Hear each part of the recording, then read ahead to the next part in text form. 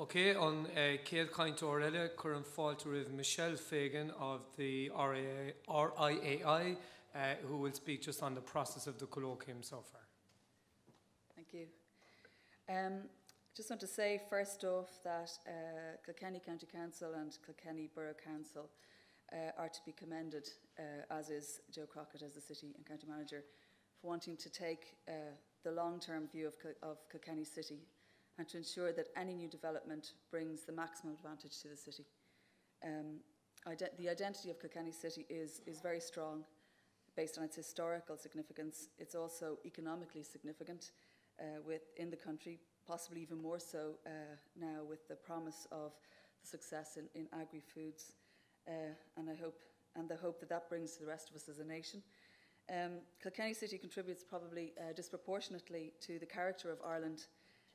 It is a huge destination for visitors from home and abroad, and to be frank, the wrong type of development could dissipate that. Buildings not only address our needs, but they also reflect how we see ourselves and how we think of ourselves, who we think we are. This design review process is an internationally recognized process, and it's a kind of, I suppose, a brainstorming process that's performed by independent, very importantly, independent and impartial panel of experts in the built environment. The aim of the design review is to ensure that the needs of the users and the community are identified and met. The process here in Kilkenny involved identifying a diverse range of independent experts from various perspectives: architects, and I would say most importantly, archaeology and conservation experts, property, economics, and engineering, to name but a few. The panel met late last year and were given a briefing about the site, which involved a tour of the site and presentation about the background and history of it and the background and history of the city. A discussion was held and a report was made. The next stage took place in February, and I had the honour of chairing that session. And it was 18. The 18 members of the panel brought their conclusions and thoughts about the site it made a presentation to each other, basically, and to the county manager. It was a very interesting day. It was full of great ideas and many light bulb moments. Although the process is not really about achieving necessarily consensus, there were some common themes as well as interesting approaches.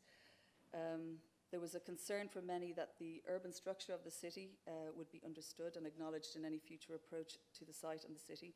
In particular, the link between the cathedral and the castle, the lanes, the long Burbage plots, and the importance of the banks of the river in not only linking space but also as a destination.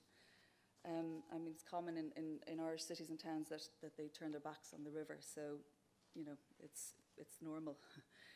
There was also an encouragement to go deeper into the understanding of the site in terms of the geography, the geology, history, culture, and urban development, and in particular the recent history of the brewery structures.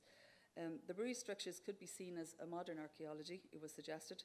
They're a very big, they're a big resource of material, and the use and reuse of it should be fully utilised.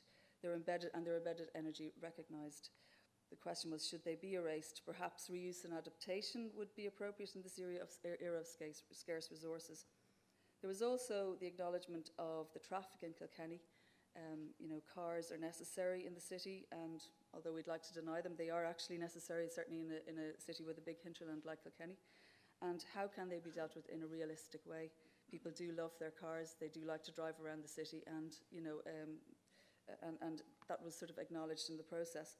There was also suggestions for uses from the village model to create excitement and variety, to a dense mixed-use development, to the possibility of an educational institution and how that could be fed by a creative quarter.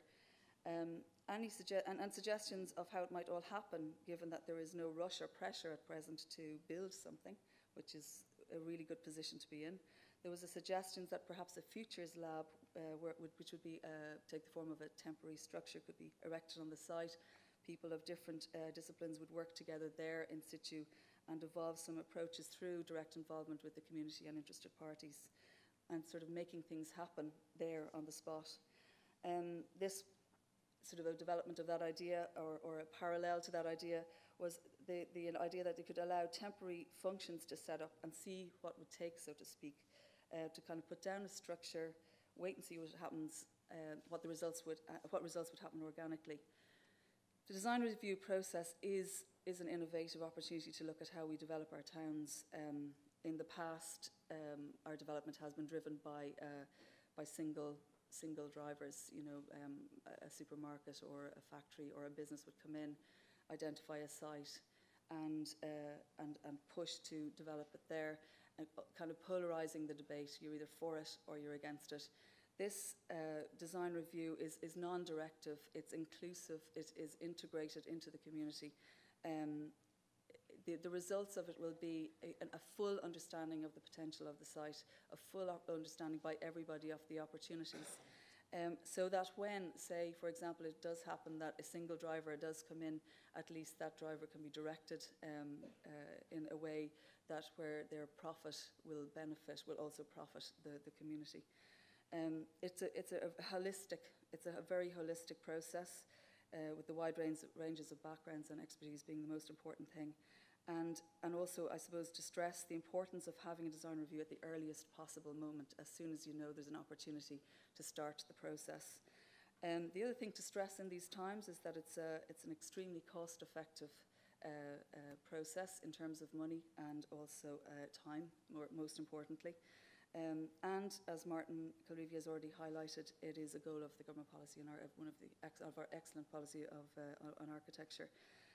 It's an excellent process that will reap benefits and should be used for important sites in Ireland.